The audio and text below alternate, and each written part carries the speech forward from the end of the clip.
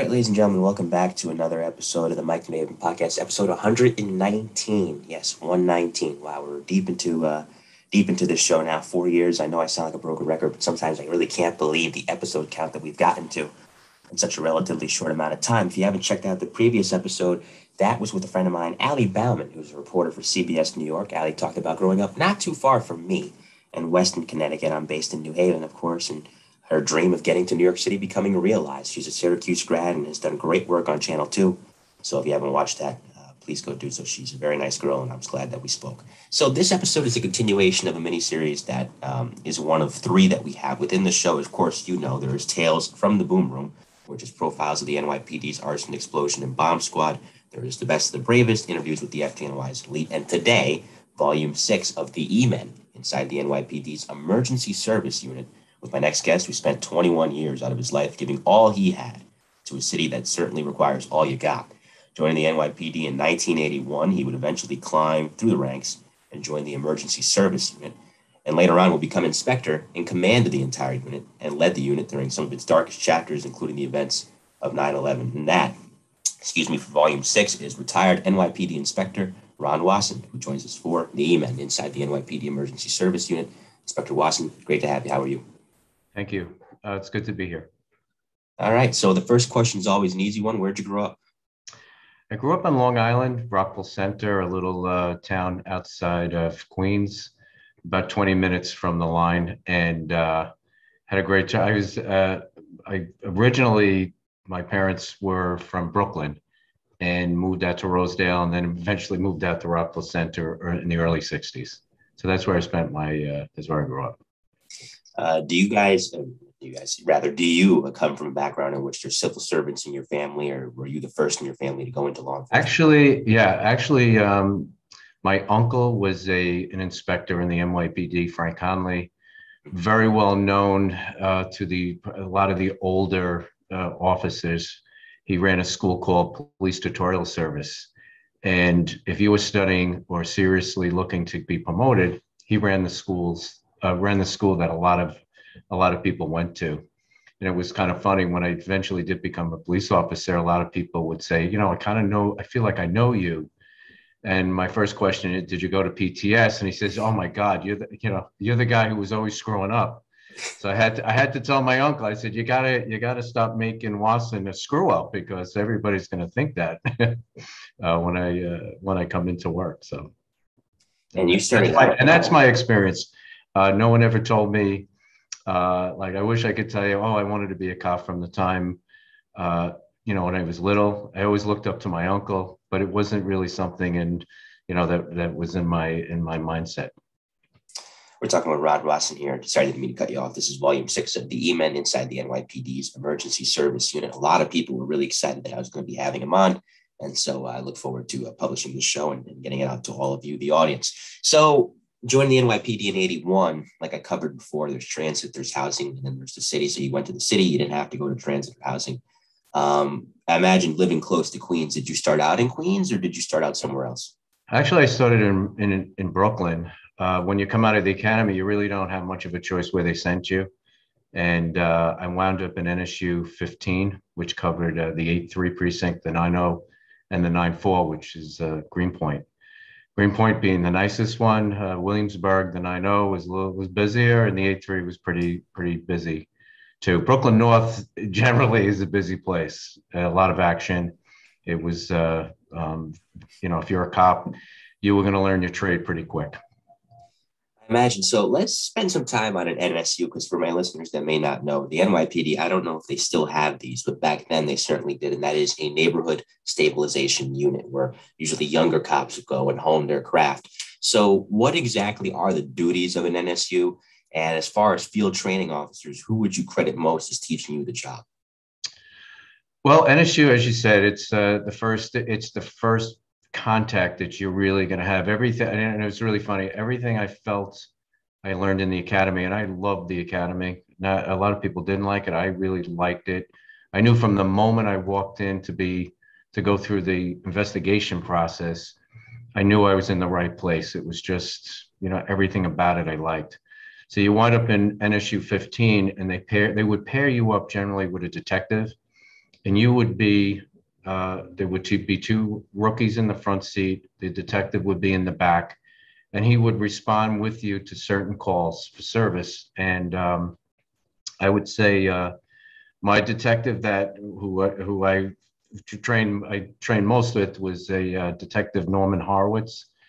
His nickname was Seaweed. He had a very bad perm for some reason, and he liked to leave the windows open. We trained when we came out of the academy. It was in the summer, and he used to love to ride around the 90 precinct, and where the people would open up the fire hydrants, he would intentionally leave the window down and drive slowly through and just soak the car and anybody in it. So that was his thing, and everybody knew him. And it was really a very enlightening training for me. Uh, I can remember the first call that came over, man with a gun. And I kind of remember sitting like, okay, we're going. To him, it was no big deal. To me, it was just trying to not look like scared out of my mind, because this is the first time you're really going to be responding. It turned out to be unfounded. But that whole like 40-second ride to that location was terrifying. But over time, you actually kind of get used to those things, and it was just like there were times we did go to jobs where somebody was running around with a gun, and it was that process of getting you over what you should do. There's the academy way or the book way, but it's not always necessarily relates to what actually happens on the street. So Norman was very good, or Norm. He later became a detective lieutenant in Brooklyn North, homicide, and he was fantastic. Great guy. But that was my experience in NSU. And that's why you hear the term, I think the highest honor that you can give any cop, besides saying he's a cop's cop, is calling a cop a street cop. Because if you're saying a cop's a street cop, it's not just giving out, he works the street, he's in the street crime unit. No, it means she's an active guy or gal going out there doing the grunt work in calls like this. And really, even though they're obviously very aware of the danger and they don't, do things that are against procedure that could compromise safety, they're in their element working calls like this. So working with a guy like that, I mean, you had to feel, even if it was terrifying, like you just described, you had to feel a little bit reassured having somebody like that by your side. Oh, absolutely. And you know what? The people in the neighborhood knew him. So, he when he showed up in the scene, there was a recognition that he was there, like it was comforting, I guess, to know he knew what he was doing. And, everybody that rotated through his training, I think would have to say the same thing. He was the guy that he was a good talker, but he walked the walk. I mean, you weren't going to get over on him. And that was really a part of the experience, how to talk to people, kind of feel when you were being, people weren't being honest with you. And that was, you couldn't, that stuff you can't really teach in an academy. You can only see it when you're involved in it, right? Up close and personal. So, you talked about working in Brooklyn during the 80s, and I've covered this with a lot of guys who started out there. I mean, it was busy with the capital B. You had a lot going on during the 80s and early 90s, especially if you worked in the neighborhoods you described, or if you were in the 7-5, where the old saying used to be, well, you give us 22 minutes, we'll give you a homicide. So, working during a time like that, I mean, most cops and most first responders, period, want quiet days. And I get it. It's not an easy job, especially in a city like that. But for a young guy coming on the job at the time, were you kind of glad you were in a busy area, because there's more time and there's more opportunities to own your craft? You're 100% correct.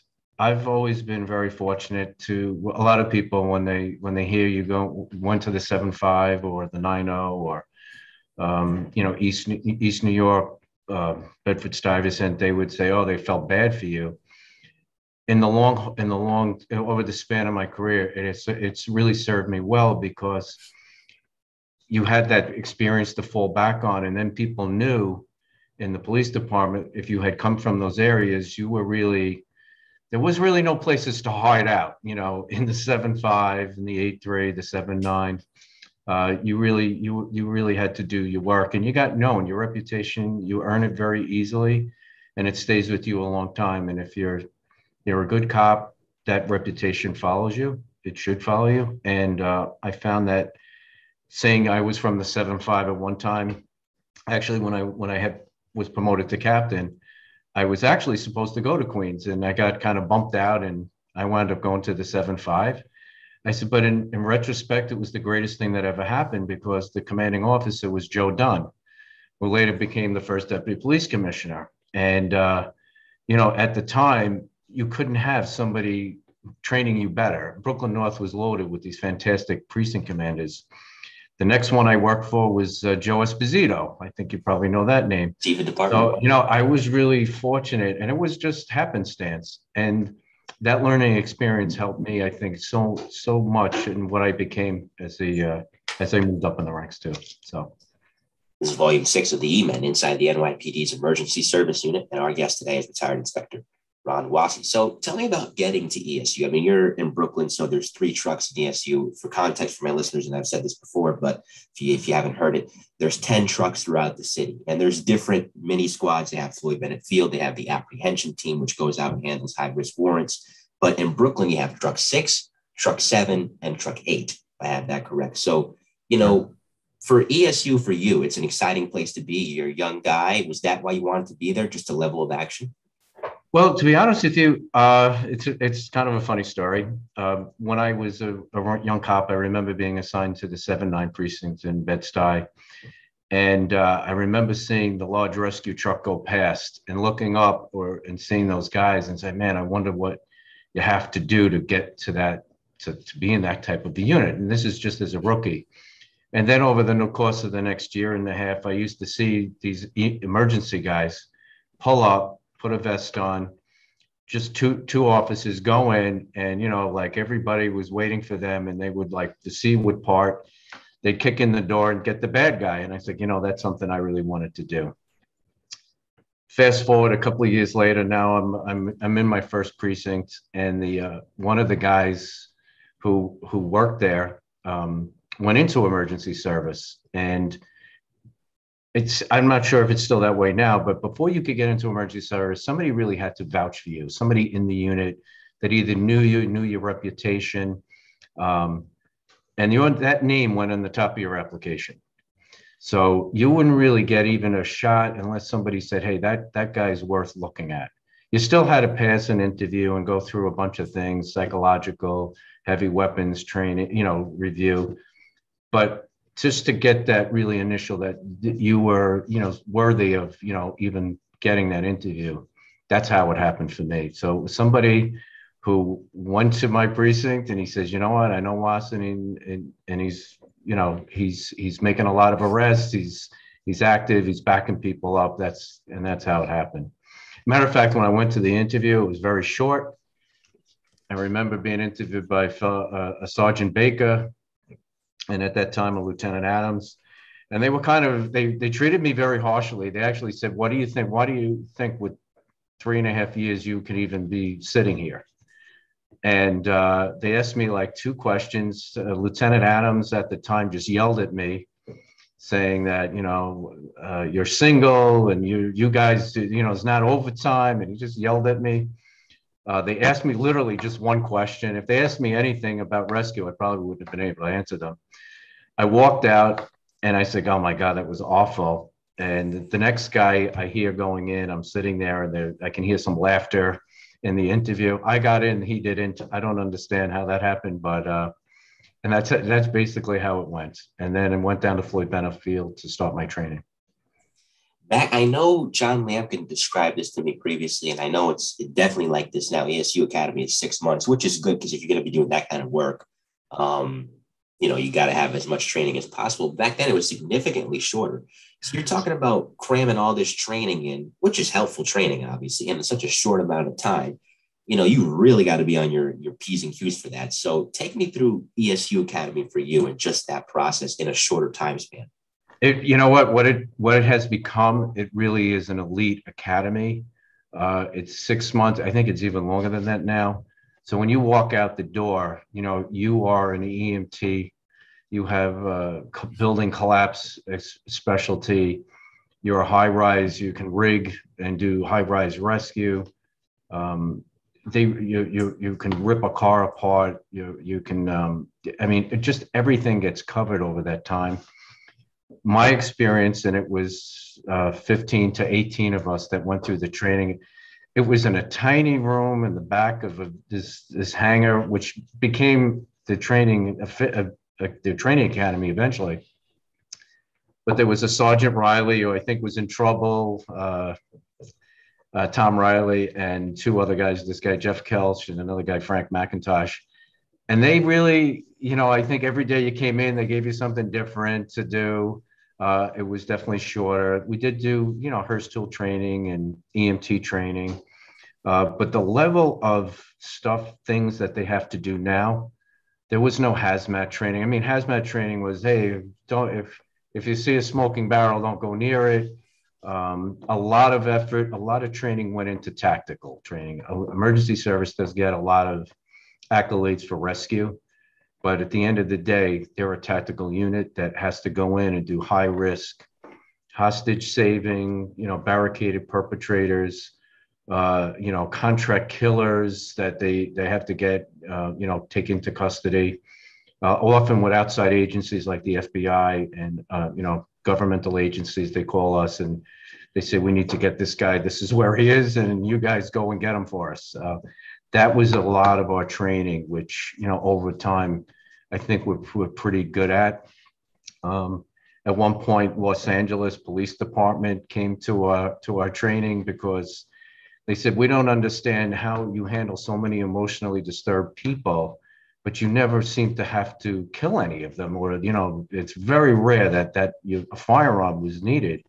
In LA, they were, they would use their firearms a lot. So, we have an expertise I think really gets overlooked a lot of times, especially today, how much emphasis is on that non-lethal or that wait people out or take them into custody without actually, hurting them or worse, killing them. And that's what I love about ESU, amongst many things, which is why I really want to talk to so many of you guys that were part of the unit, in that all across the country, you have SWAT teams. Now, I'm not knocking SWAT teams. They don't have an easy job. And that's the kind of work that would make me crap my pants, to say the least, to go in and get some of these dangerous people out of there. So fine. But it's not just that. 1 minute, you could be that tactical team entering and taking down, as you said, a contract killer or somebody who's violent and is disturbed upstairs, but has a weapon and is a danger to themselves and others. But you could be going to the water and diving and saving somebody. You could be rappelling out of a helicopter, or onto a high rise to rescue people there. You can do car accident rescues, or as you guys call them, pin jobs. So you really are a jack of all trades in the ESU. You do a lot of training with the bomb squad. That kind of expertise has been certainly acquired through the years and through the different experiences the unit has had. But, I'm curious, how many departments, because I remember hearing about this in the documentary I watched about you guys. Now that you mentioned the LAPD, I want to ask you this. How many departments were looking to copycat the ESU mold, given just how much you guys do and how well you do it? Well, off the top, I really couldn't tell you. I find, I'm currently managing a city in Florida. I've been down here since 2007. And in Dade County. And really, there is a separation. The police department handles tactical emergencies. The fire department handles rescue emergencies. A little overlap if there's a situation where you want to have, EMT qualified people on the scene, if it's a hostage job or something like that. But they get along, and that's basically how it works. Tactical stays with the police, and the medical stays with the fire department. I can't say if anybody's followed our there's not many places like New York. I guess there's other places that could try it, but at the end of the day, it's just a lot of effort and work to do it. So I'm not sure if that's the reason why you don't see this model, because everybody says the same thing. What do you mean you guys do medical, like EMTs? It's not unusual to have an EMT in the SWAT team, but not to have everybody trained as an EMT that's a little different. So, what's interesting, I want to ask you about this, because I remember having this conversation with Bob Masucci, and he was talking about the first time you guys go up the bridges frequently, as I mentioned before. ESU, for the suicidal individuals who are in trouble, and we obviously feel for those people. You don't want them to take their lives. You want them to get the help they need and get better. ESU are the people that oftentimes you see on the Brooklyn Bridge, or any bridge for that matter, talking them out of that horrendous decision they're about to make. So that first time training on the bridge and going up it, tell me about what your heart was doing, because I imagine that had to be something. You know what? It was more of a thrill. I think I remember someone saying, "Hey, someone better bring a camera because nobody's going to believe this." And at that time, I wasn't married, so I remember showing the picture to my family. Showing like, "Hey, listen," they couldn't believe what I was doing. From a police officer standpoint, to be doing this was, I always felt every day at work wasn't work. I enjoyed, it was just someplace I wanted to be. So to me, this was just another adventure, while being a few jobs on the Brooklyn Bridge, I never was a person that actually had to put my hands on anybody. It usually, one truck, the Manhattan truck would often beat us to the job from a truck, which was Brooklyn North, which came out of the 9-0. So whoever could get to the person first was often a race. I can remember one of a jumper job we had on the George Washington Bridge. And there was a fellow dressed up in a tuxedo up there. And it was a absolutely gorgeous day. You could see from here, like to Florida, it was unbelievable. But they had traffic backed up in both directions as far as the eye could see. And we couldn't get near the guy. And basically, we kind of waited him out. Eventually, he got kind of tired and hungry, and then we were able to get him. But for those 4 hours being up there, we were more like enjoying the sights and saying, "Oh my God, I'm glad I'm not stuck in traffic," than this poor guy. But it was a successful end to the day, but not if you were in traffic. So some New Yorkers can be ruthless, because I've seen those videos where somebody's threatening to jump in front of a train and whatnot. They're saying, "Just do it. I'm going to be late for work." I'm like, come on, and that's. I hate to tell you, that's not just New York. No, it's a lot of places, unfortunately. Yeah, that's true. Yeah. That's true. So I'm going to dive deeper into your time in ESU in a second with a couple of interesting jobs and assignments you guys had. But I'd be remiss not to mention, of course, you retired with a pretty high rank. So a lot of guys, both from the FD that I've had on and the PD, talk about study. For you, how important was that? You know what? Actually, studying was interesting. As I said, my uncle was in PTS. So from a very early age, I used to go and help them sign students in. I mean, I was just a kid. And it really wasn't until I moved out of my house after becoming a cop. My mother had said, "Hey, you know what? You should think about moving out." And I forget what the reason was. She was kind of upset with me about something. So I got my first apartment, and I don't know what it was about that, but it kind of like really galvanized or organized my life. And I started to study. And at that time, nobody in my group of rookie type officers were studying. We were having too much fun just being cops. And that's how it really happened for me. It was hard. I mean, I put the time in, and my uncle had a saying, the harder you study, the luckier you get when you take these exams. And it was really making the sergeants, getting out of that group. I had to leave the unit. I wound up going to, well, it was interesting. I made sergeant, and I wound up getting dragged into the court division for a short time. And my transfer to emergency service to come back as a sergeant came up, and the borough commander said, "No, you're not going back to emergency." I think he probably didn't get in when he was a cop, so he was mad. So the only way to get back or get out of the court division was to become a lieutenant. And that's what I was told. So the lieutenant's test was coming up. I studied very hard for that, but it wasn't to get to a higher rank. It was just to get out of the court division. Lo and behold, right before I took the test, I got transferred back to emergency service. So by hook or crook, I wound up taking the lieutenant's test, being so prepared. I wound up taking the lieutenant's test, getting promoted right away. And at that time, I stayed in emergency service, which was fortunate for me. They were down a lot of lieutenants, and there was only 2 of us that were high enough to be even considered. So that helped me there. And then right away, that was November. In January, February, they gave a captain's exam. So I studied for 6 weeks and said, I'm going to give it my best. And, but I really didn't care because I felt I had the best job in the city. You're a lieutenant in emergency service. And that was it. So it was a little bit of luck and just timing. What was motivating me more was, getting out of something that I didn't want, where I wanted to be. My father would have been happy if I stayed in the court division. I said, Dad, I didn't become a cop to hide out in the court division. So, and that's how that happened. Yeah, you wanted the action. And I remember there was a story I read about the late Mike Curtin, who we'll talk about a little bit later, that, when he became a sergeant, he had to go out to Queens for a little bit before he went back to Truck 2. And he wasn't knocking his precinct. I'm sure he did what he had to do just fine. But all he would tell the patrol cops, not in a demeaning way, but in an excited way, I can't wait to get back to ESU. I can't wait to get back to ESU, because that's where he wanted to be, and which is where he. Yeah, Mike went through the training when I was in charge of training. So, Mike always had gray hair, which was kind of funny. Yeah. And a couple of years later, I had left as a lieutenant when I made captain and went to the 7-5 precinct. Mike was assigned to the 7 truck that worked out of the 7-5. Funny story about Mike, in the 7-5 back in those days, it was very action-packed. Guns were all over the place. It was like the Wild West. So I had the midnight duty. I had the midnight shift on New Year's Eve. So I held the 7-5 precinct police officers in after midnight just for 20 minutes, just for 15 minutes, because I didn't want anybody accidentally walking in and seeing a gun and wind up getting in a shootout.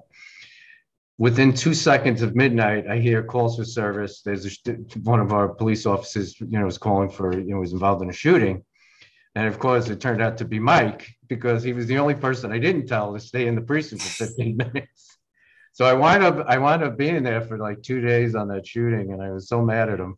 But he had a way about him that you couldn't stay mad at him. But that was a funny story about Mike. Great ESU cop who we'll talk more about at length momentarily, who really died as he lived, saving others and being selfless. Absolutely, absolutely. Shout out to him and his family, and a foundation in his memory too, the 3256 Foundation, which 3256 was his badge number. So, ESU, as I've covered before, had a very, very, and did I say very interesting 90s, because there was the bombing of the Trade Center in 93. There was, FEMA jobs. Some of the guys went out to Oklahoma City in 95. Mike Curtin was one of them. Kenny Winkler went out there too. 98, some of the guys went out to the DR for Hurricane George. I'm half Dominican, so that hit my homeland pretty hard. And then the year before, in 97, there was that pipe bomb job out in Brooklyn where, the terrorists were trying to set him off, and ESU and the bomb squad had to handle that. So I imagine you weren't there for all of them, but for the big ones, we'll talk about FEMA, we'll talk about 93. If you were in ESU for 93, tell me about that day from your perspective.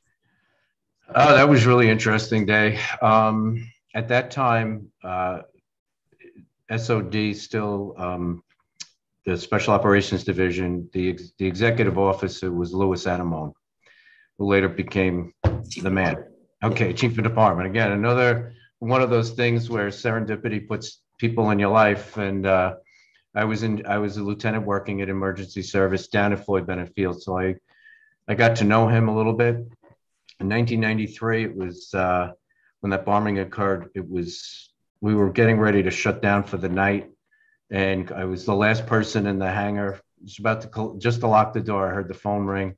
I walked up, and they were calling for Scott packs, air bottles, and everybody had gone down to celebrate the retirement.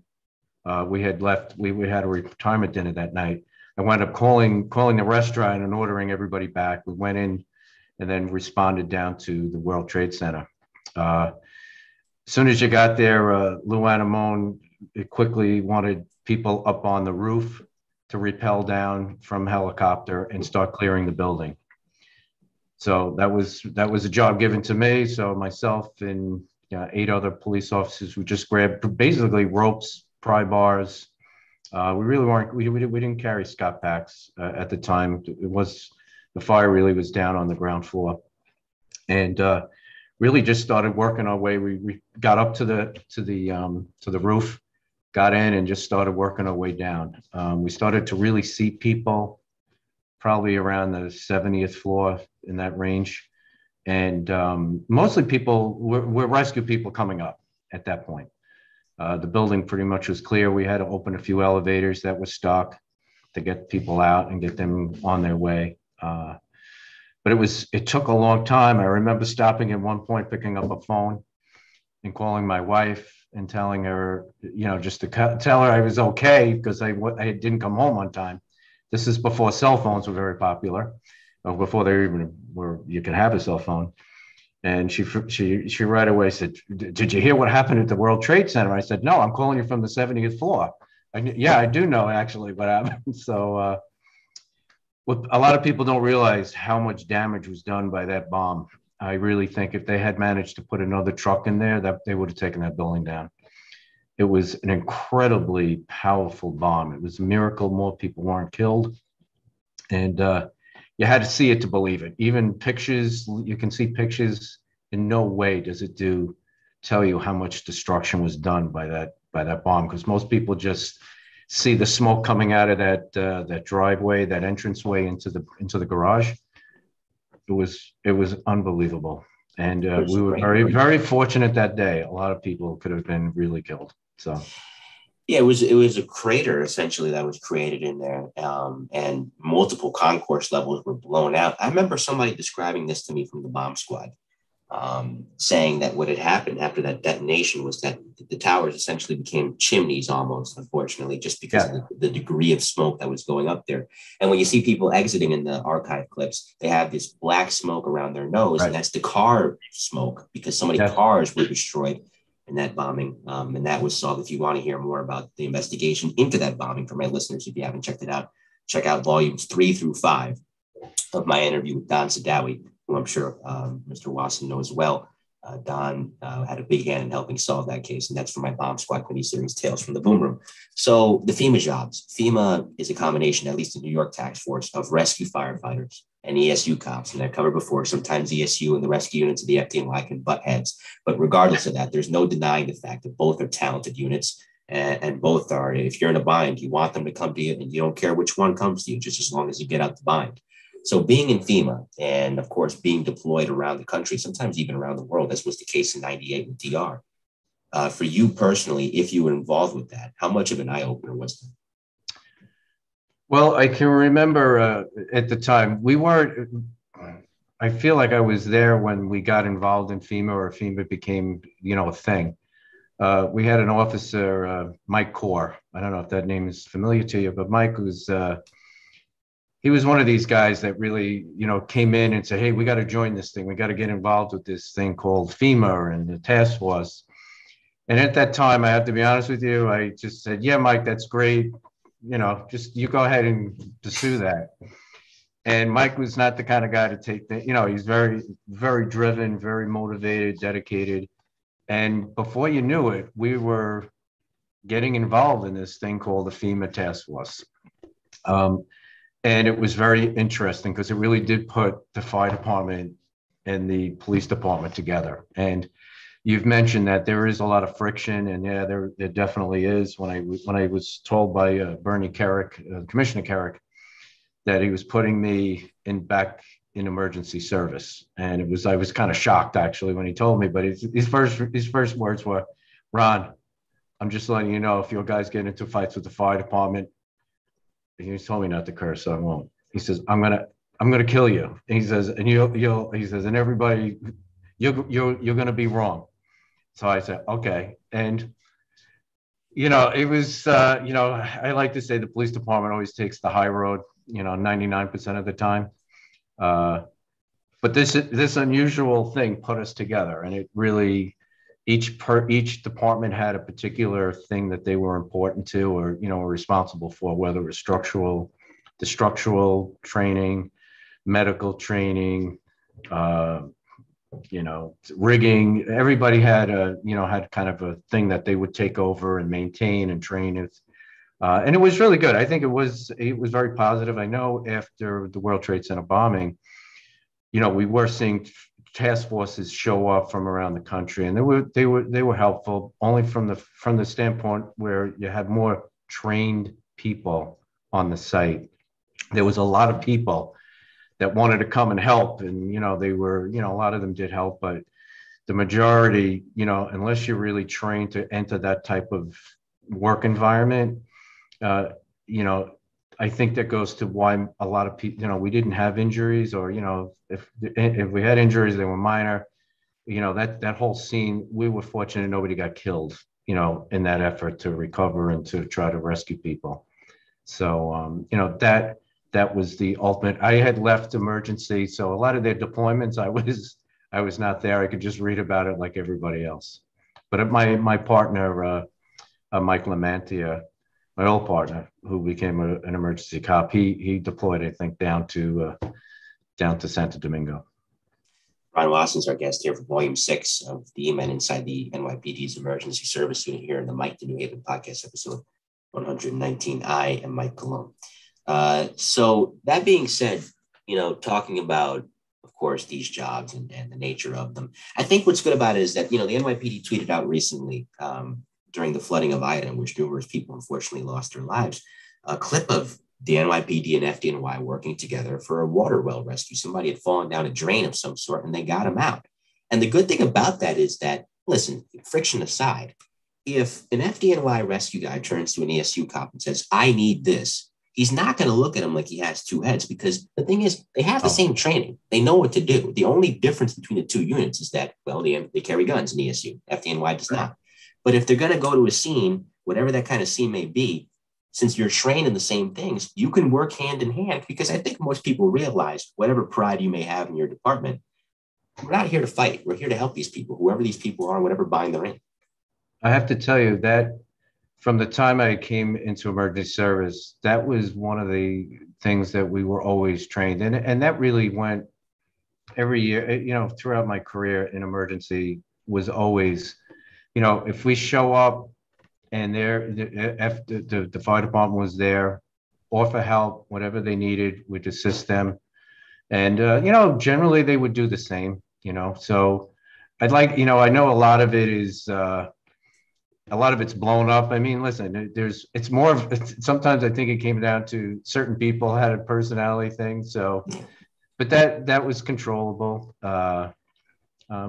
On the job, like when things were really, you needed help, or, when it was, you had a working job, as we say, it really didn't matter. A hand is a hand when you need help. So I have to say my experience has always been pretty positive with the fire department, not always, but most of the time. Shout out to the FDNY. Of course, like I said, I have a mini series with those guys, and they're great too. I mean, hey, listen, heroism is heroism. It doesn't matter the uniform, as I'm sure you and I can both agree on. So we'll get to the events of September 11th in a moment. But first, when Kerik puts you back in ESU, it's a job that's made easier by the fact that you have so many great people working under you that have great control of the squads. I mean, I mentioned Lampkin. A guy like Mike Curtin, Rod Gillis, John Coughlin, all these guys are great, great leaders. So that part's fine. But obviously, it's still a tall task, because you have 400 plus cops. You have an entire city of 8 million people to cover, and you got 10 trucks to do it. So when you're in charge now, what is Ron Wasson's game plan to not changing anything? I don't think much about ESU needs to be changed, or going about it just fine, but making sure the mission continues to run smoothly.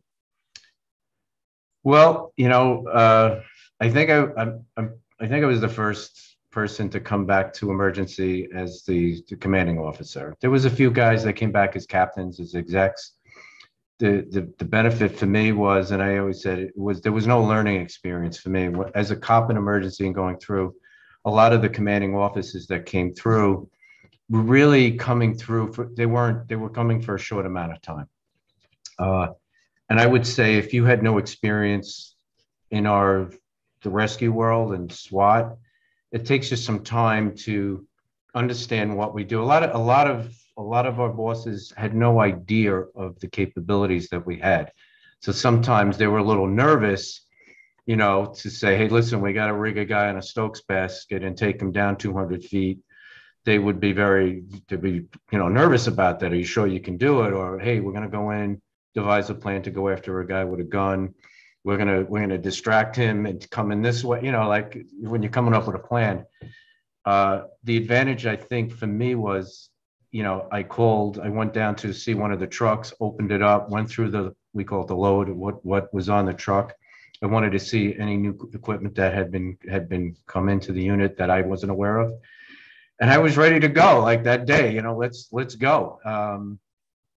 My fear of what we could do and what not we could do, I didn't have that fear. If I needed a helicopter, I just called one. I called for a ship. There was no hesitation. Hey, should I do this or not do it? I knew what our capabilities were. And I think that was a really big advantage. Sometimes it scared people because, I didn't need to check with people to do things. I just did them. And part of the training also going up, and I have to say, I always rely back to it.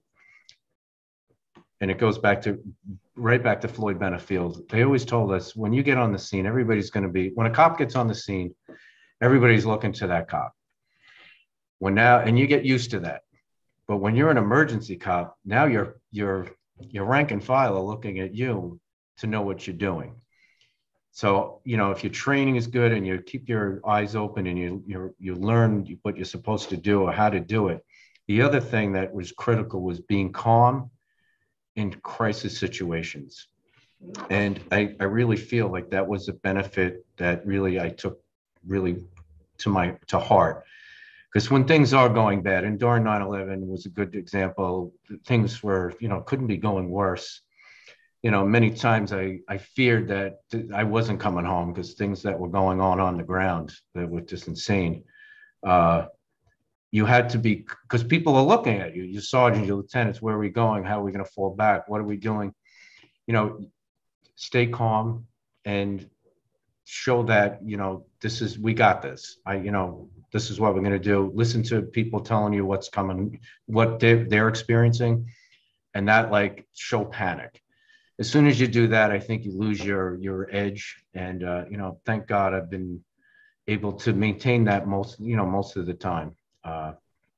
And that's part of it. And, you mentioned Lampkin and Rodney Gillis. Rodney Gillis was a sergeant for me. I knew Rodney. He was one of those guys,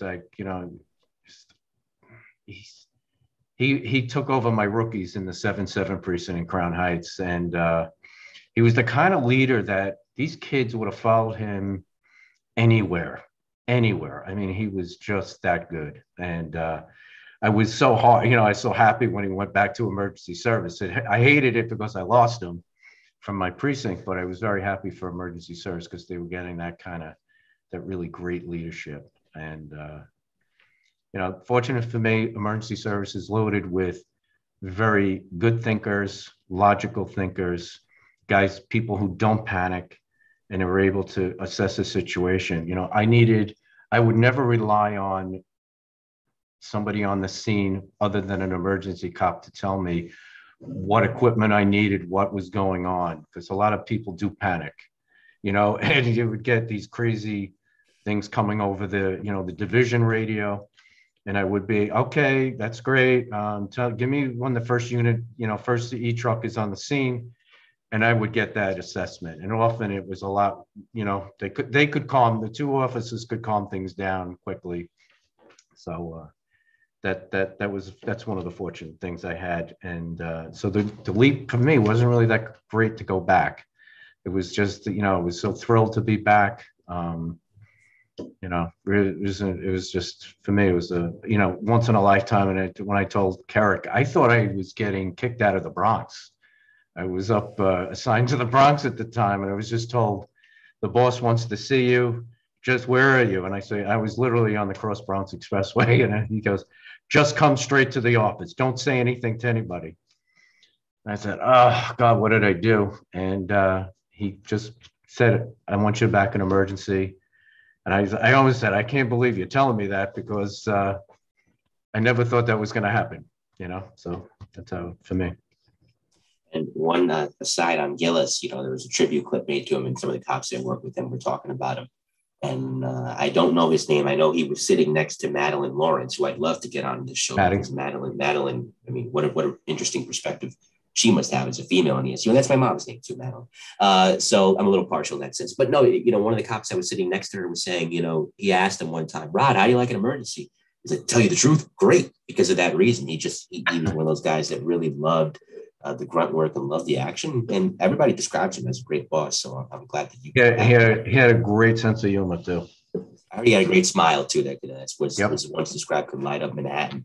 So that morning, nothing, as I often say, nothing could prepare even the most experienced first responder for what came. You had the SOD radio going, Special Operations Division, and then all of a sudden, as we all know, first plane hits, and that sets off a tragic morning. From your perspective, take me through it. I'm sure you've heard pretty much the same from most people. I was home and my wife told me it looks like a plane hit the World Trade Center. And I, in my mind, I was like, all right, better get going. I went downstairs, turned on the TV, and I could see this huge fire. And I said, Jesus, we're going to be there all day. And again, I'm assuming it was just an accident. I get in the car, and I don't live that far from Floyd Bennett. I was able to get there really, really fast because it was an election day. There's nobody on the road. And I almost went directly to the site only because I said, you know what, because of 1993 and being there and how long it was, I said, you know what, I better throw a uniform on because we're going to be here all day. And I don't want to be fighting with people. Who are you? So I swung in. There, I picked up Lieutenant Larry Saris. We're both driving in now. And at that point, the second plane hit. And I just, at that point, you realized, when the chief of department was on SOD, and he said, Central, where the F of these planes coming from? He says, we're under attack. And that's, I think about that. And every time I say it, I get chills. And I looked at Larry and I said, this ain't good, man. And I'm cleaning it up, but I said, this isn't good. And then Esposito goes, notify the military, we're under attack. And it seemed like really quickly they said, Central says, all right, chief of department, chief, the military's been, the Pentagon's been notified, please be advised they've been hit too. They're under attack. And that's when it really hits you. This is real. It's game on. And I think she said, there's another plane possibly inbound to New York. We don't have eyes on it. So this is all going through your mind, coming through the Battery Tunnel. You pull onto the street, and I've been to a plane crash, so I know what body parts look like. They're all over West Street. And, just pulled right up and started to, go into the building. I was just standing there. And at one point, I hear an explosion, and it was very close to me. And I didn't know, I thought it was a bomb, and it turned out to be somebody who had jumped. So for that short time, I told Larry, I said, just move the car back. I said, this is not a good place. And kind of where there was a pedestrian overpass over West Street. And in that time, the first building goes. And it was just kind of like if you were in the right place at the right time. We all dove underneath the car or truck. And it was about a 20-second rumble. Then it got very silent. And, you couldn't see and anything like that. It took about, all of a sudden you could hear the alarms on the Scott packs going off. That's how quiet it was. You could hear it all over. As the first cloud kind of lifts, you could see that, what had happened. And we didn't know what happened until you heard it, the building is down. So we just started calling to, get out of the building, just get out, I don't care where you are, get out. So most people got out, some of them didn't, obviously. And I remember just saying to guys, listen, we got to fall back. We got to get to the river.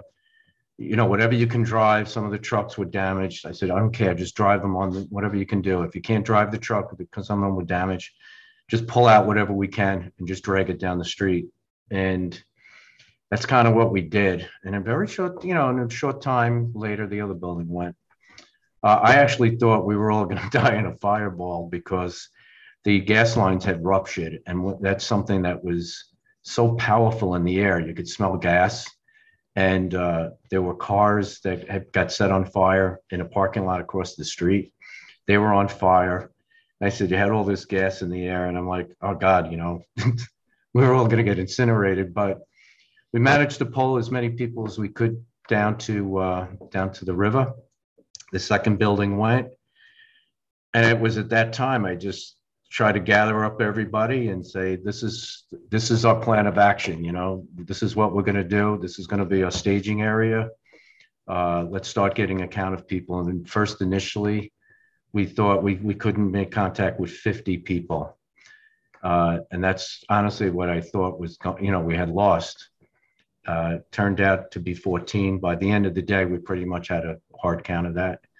And, it was just kind of not listening to what was the bad news. It was like, hey, we gotta pull it together and just get organized. My thing was I just didn't want to lose anybody out in the site, because I'm sure most people have told you that site was unbelievably difficult to get around. It was 16 acres. You couldn't go across it. You needed a Scott pack initially for a long time, because it was just on fire. It was a fire burning. And, that was it. You turn around, it was like 24 hours had gone by, and that was it. Not much to say. I understand. And there were, as you said, 14 in total. Sergeant Coghlan was in tower number 2, as was Sergeant Gillis leading their guys. And then Mike Curtin, he was not in tower 1, as I've explained before on the show previously. I remember Bill Bury, not to me, but in a separate clip on YouTube, talking about how there had been some separation and that Mike Curtin wanted to get all his guys together. Just to maintain order. And so they all united up in the customs house, Billy Bury, Mark DeMarco, and Mike and John Delara. And they were with the guys from the bomb squad, as I've explained before. And sadly, Mike ended up dying in the customs house with Delara and Claude Richards. But, these are guys. Yeah, Bill Bury, after some time had passed, he brought me back to where he was, in that customs house, and a part of the building had come down. And really, when I tell you, you stretched your arm out, the building got cut and everybody on that side was gone. I mean, you could see their hands, because they couldn't see at the time. Yeah, they were feeling their way. Yeah. And I just remember looking at where you could see his handprints, and there was nothing there. Everything was gone. 10-story building gone, right down to the ground. It was really unbelievable. That's all I can tell you. And ahead of it now is the rebuilding process. And as I said before, and I thank you for sharing that experience with me, I always like to get the experiences just to make sure that, we remember just how hard it was for first responders during that time. But, you can't replace these 14 individuals. And to this day, they never have been, and they never will be. That much can be said. But, although, you can never really get it back to the level it was before that day, there has to be a level at least close to what it was prior.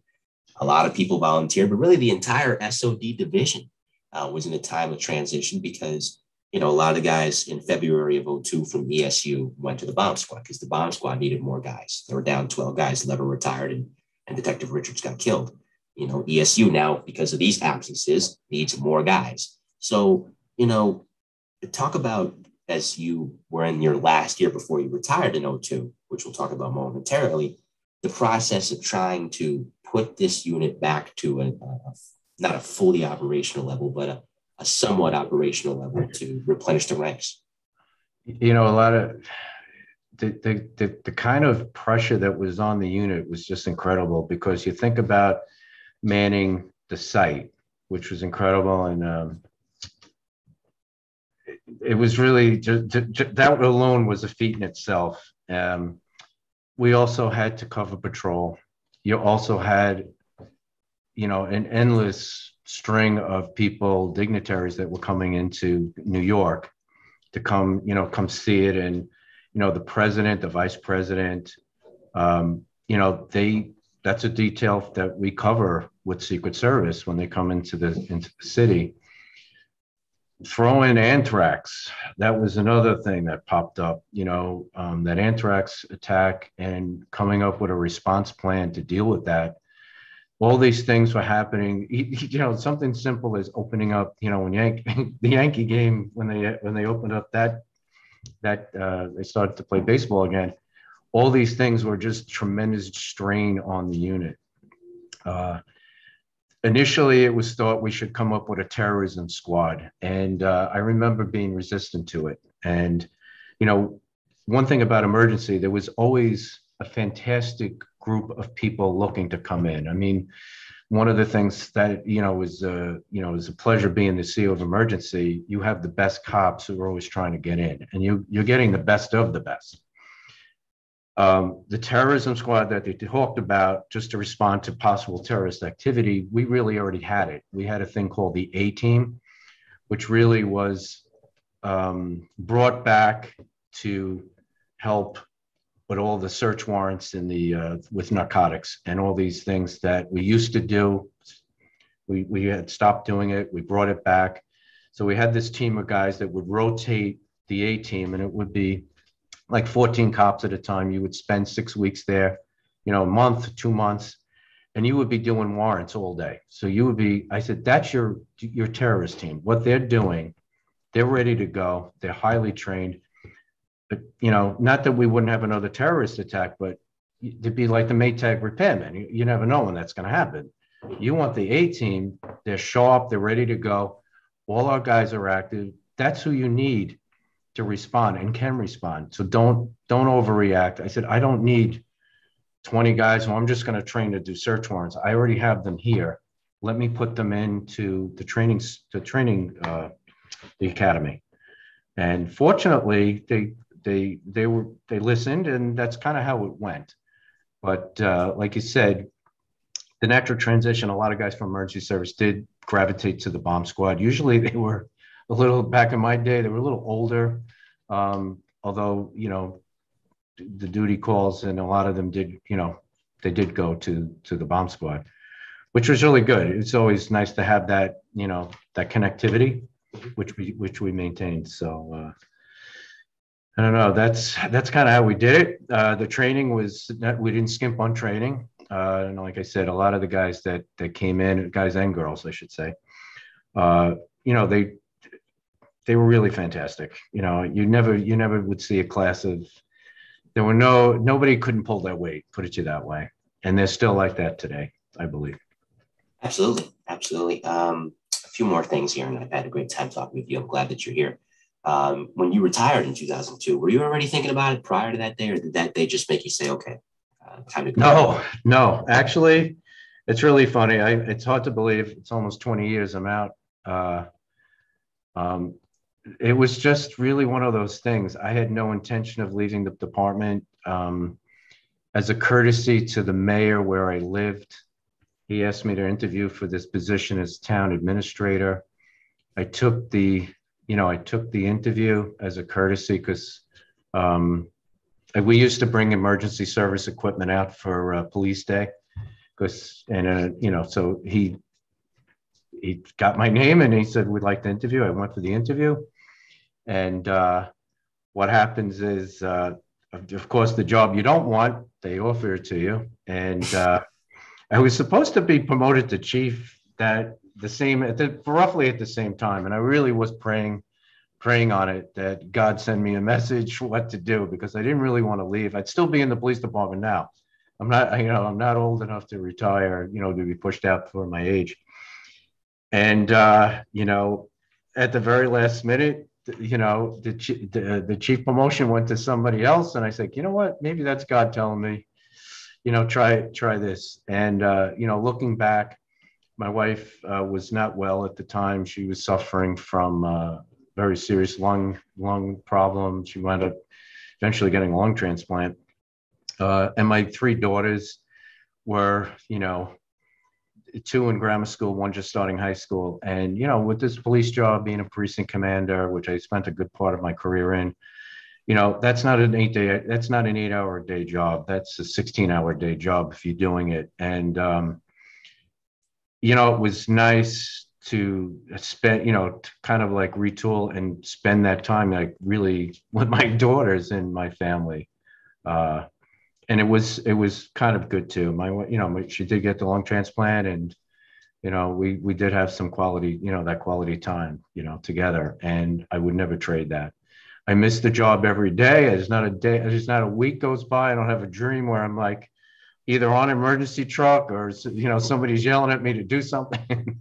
But, yeah, I'm always going to be a retired cop, and that's how I introduce myself. I never tell people what you know, my rank. I always say I'm a police officer. I was a cop in New York, and that's how I'd like to be, you know, known as.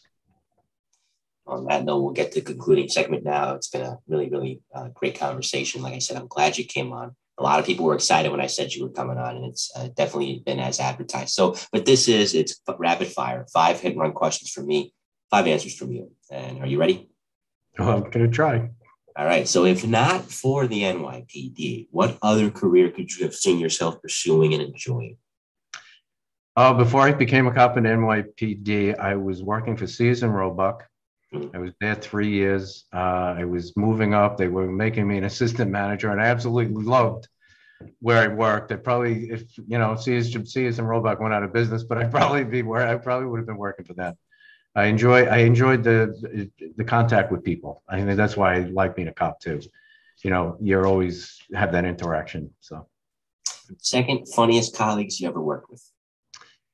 Oh God, you know, emergency service is just loaded with characters. The police department in general is characters. 2 that jump out to me would be Tommy Urbanski and Tommy DiCostanza, the 2 Toms. One was Italian, one was Polish. You never knew what you would walk into when you came to work. I was a sergeant in 6th truck when I really got to know them well. They were scary, how funny they were. And, you know, one was nicknamed the Antichrist. The other one was the Nose. If you saw them, you'd know what I was talking about. Yep. I know. So they used to host a dinner, the two Toms dinner in Brooklyn, and you had to be like, at first it was a small event, then it became a big event, and it was like, did you get invited to the 2 Toms? And they were so funny. I mean, and as much as they were partnered together, they would always be fighting. So, and making, you know, like really like arguing with each other, which was really the show. You'd just sit there, drink your coffee and listen to them argue back and forth. So, and they were always doing crazy things too. Like one day we had a new guy assigned to the truck. I came into the garage, I opened up the door, and there's the rookie. He's in a jump net, and it was rigged to the ceiling, and he was like tied up, couldn't get out. And he's just staring down at me. And I just looked up and I said, "Are you the new guy?" And he goes, "Yeah." I said, "Okay, nice to meet you." And I just went upstairs, had my coffee. Now everybody was waiting to see what I was going to say. So I waited for about an hour, and I said, "Hey, is anybody going to let the guy down from the ceiling?" And you know, that's the kind of stuff that they would be pulling. So they were my funny guys. I'll have to try and get at least one of them on. Third, if this is not clean, you can say pass, because I know some of them might not be. But funniest call you ever responded to? Man, some of the funniest calls are some of the most tragic calls, unfortunately. And, you know, cop human being what it is. So I'll tell you one that wasn't, you know, it wasn't even an emergency. I was working with with my partner, and we came on an aided case. It was a heart attack. So we went up and 6th story, walk up. We get up there, and it was a little Jewish lady and her husband. The husband had a heart attack with, you know, difficulty breathing. So we call for an ambulance. And, you know, you know, it's like a stereotype there. "Oi, I'm having a heart attack. I don't feel good." So, you know, that just kind of, the way she spoke was kind of funny. And then all of a sudden the husband goes, "You know, we had called for the bus." And then she turns around, she goes, "Oi, I'm having a heart attack too." And she falls back into the couch. And I don't know why it struck me so funny. Me and my partner look at each other. Now we're going to call for call for another bus. So we call, we put, you say, Adam on the air, and after that, we couldn't control laughing. So, they kept saying, okay, Adam, this central, what? And we were, we're trying to control you get the giggles, I guess. So it took a while before we could say, we need another bus. And so that's my clean version of a funny story for me. But there were many more that probably, maybe on a different show. Yeah, they're maybe not so G-rated, but I appreciate that one. Fourth favorite bar or restaurant in New York City? Peter Luger's, and there's one that was very close to where I lived for a while in Forest Hills, the Family Restaurant. I believe they're still there. I lived behind it. Me and my wife lived behind there. And it was brutal because we wound up eating there a lot because the restaurant, you could smell the food being cooked. And, no matter how hard you tried, it was hard to stay out of that restaurant. So to me, that's a pretty good place. Forest Hills I love because it's home to two of my favorite characters, the Ramones and Spider-Man. So love Forest Hills. So there you go. Fifth and finally, given all your experiences, 21 years in total, what advice would you give to any? I mean, we had 404 new cops come on the job yesterday. If you could talk to one of them, what would you tell them? I remember when I started, it was so exciting. This is 1981. I remember a couple of older cops driving up to me and telling me, hey, kid, the job sucks. Why did you become a cop? And looking back, in 1981, you go back 25 years, you're talking about somebody that was, came on in the 60s or maybe in the 50s. And I remember at that time how wonderful it was. And looking back, it was, I don't have any bad, things to say about it. Looking now, I often think, I said, what would I say to that young cop? Because I do have young cops that are coming into, where I work. I'm in charge of the police department. And the last 6 or 7 police officers were all New York City police officers that are coming in. Young guys, really fantastic.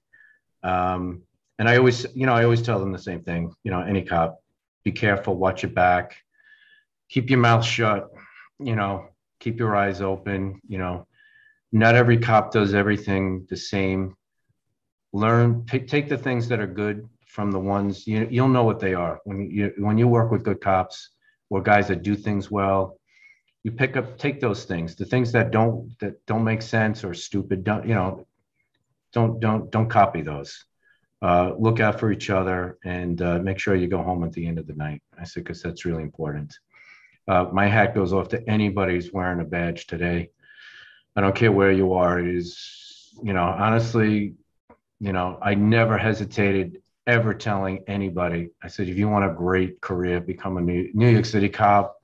You'll never have, no 2 days will ever be the same. You'll become part of a team or a family that will take care of you for your life. I still feel that way. I just don't know how they keep it together because I just don't. We didn't have to worry about, body cams and everybody trying to take you down. So my hats are off to them, and I just wish them best and stay safe. I echo those sentiments completely. So that concludes what it's been a great episode of the show. I mean, I'm really, really fortunate to get the chance to talk with such an eclectic group of people. I was talking with a news reporter last episode, and here I am talking with somebody who ran one of the more elite units that the NYPD has, if not the most elite unit the NYPD has, for what has now become volume 6 of a miniseries that I started on a whim, but it's turning into something real good. And I'm glad I'm doing it. So before we go, if there's any plugs or shout outs you want to give to anybody or anything, go right ahead. No, listen, I really appreciate it. I was surprised when you reached out. I don't talk much about my past. A lot of people here don't even, have no idea what I really did in a prior life, until they talk to me or somebody tells them. So it's good to talk, once in a while to people who I'm sure mostly police officers are watching. So my shout out to me, all my friends in emergency service, and thanks for taking care of me. And my shout outs as always, well, as Inspector Wasson says to everybody that's going out there right now doing the work, and all the emergency guys that I've talked to this point, to you, to John Lampkin, Kenny Winkler, Bob Masucci, and Anthony Lisi, and to everybody else in the future. Hopefully I can get you on and hear your stories too. So coming up on the Mike Canadian podcast, Monday will be volume 7 of another mini-series, The Best of the Bravest, interviews with the FDNY's elite. Tim Brown, retired and 19 years with the FDNY from 1995 to 2014. He'll be here, so it should be a good show. Tuesday, Yal Baltur, interesting lady, native of Israel. She ran the NYPD's social media accounts for a while, from 2014 to right up around the end of 2019. So it'll be interesting talking with her about her experiences as well. It's an eclectic mix. There's more guests in the works. I don't want to say who, but I'm excited to share them with you when I can. In the meantime, have a great weekend, everyone. And on behalf of retired NYPD Inspector Ron Wasson, this has been the E-Men inside the NYPD's Emergency Service Unit. I'm Mike Colón, and we will see you next time. Take care.